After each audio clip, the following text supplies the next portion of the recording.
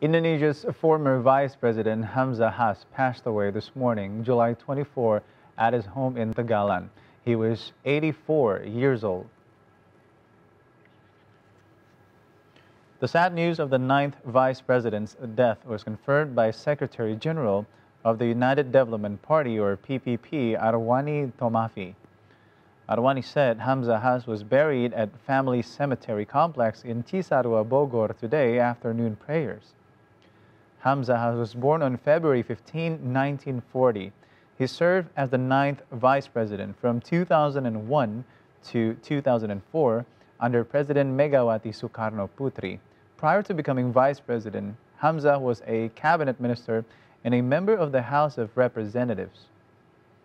A prominent figure in Indonesian politics, Hamzah Haz was a key leader in the PPP, one of Indonesia's major Islamic political parties.